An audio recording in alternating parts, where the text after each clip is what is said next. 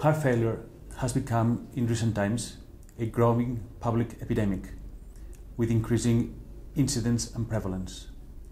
Heart failure patients are frail patients which often suffer from recurrent hospitalizations, and mortality remains high in spite of advances achieved in the past decades. Because of this, there is a need to understand risk factors and risk stratifiers to better identify the patients that are going to have a better or a worse outcome.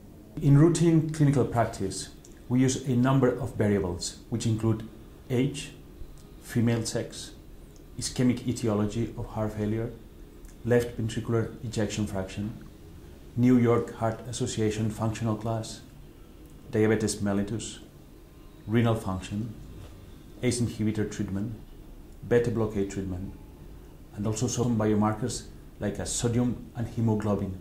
All these variables we use to stratify the risk of an individual patient. Yet, all these 11 variables are not always enough to predict a patient's prognosis. Therefore, we need novel biomarkers to better delineate and clarify which is the prognosis of our patient. In recent years, a number of biomarkers have been identified that are helping us to better stratify a patient's prognosis.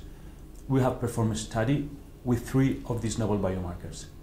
NT-pro BNP, which is a marker of myocardial stretch, high sensitivity troponin T, which is a biomarker of myocyte necrosis, and high sensitivity ST2, which is a biomarker of myocardial fibrosis and remodeling. In this study, we evaluated 876 consecutive patients attended in a multidisciplinary heart failure unit. The mean age of these patients was 70.3 years, and the mean left ventricular ejection fraction was 34%. The follow-up of this patient was 40 months, and 311 patients died during this mean follow-up. When we performed statistical analysis of the 11 conventional variables together with the 3 biomarkers, we found that both in the bivariable analysis as well as in the multivariable analysis, the 3 novel biomarkers were independent predictors of death. We use a novel bootstrap system to obtain a cutoff point for each of these biomarkers. When we do 2x2 comparisons using Kaplan-Meier curves, we realize that the worst prognosis is for the subgroup of patients who have high troponin T levels combined with high ST2 levels. And the lowest mortality is for those patients who have low troponin T and low ST2 levels. In the bivariate analysis, when either troponin T or ST2 are below the cutoff point, then we realized that NT-pro BNP added additional information when combined with the other 2 biomarkers.